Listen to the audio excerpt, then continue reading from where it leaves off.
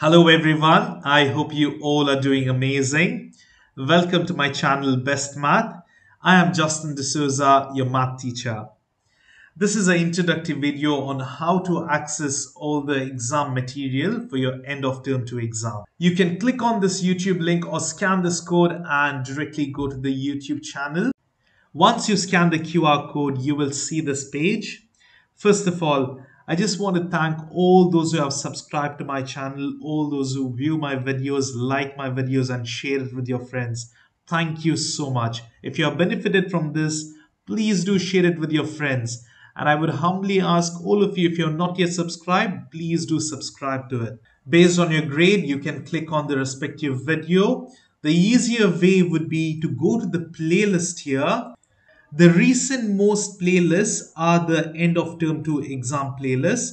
So click on any of the playlists. You can see the questions whichever are done are published already. The question number, the part, and the end of term 2 is mentioned here. The name of the question is also mentioned. You can also see it in the thumbnail, and also the compiled writing part. All the parts, all the questions compiled together is also published. The part 1 will be done very soon.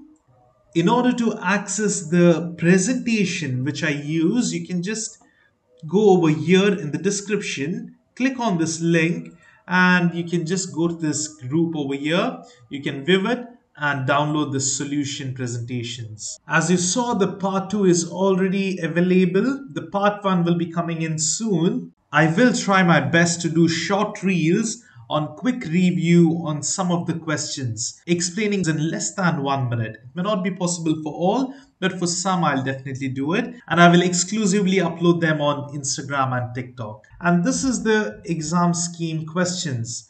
The first 15 questions are MCQs. So you will have the 4 options given to you and you can easily select the answers. So I will try to do the shortcut methods and easy methods as possible.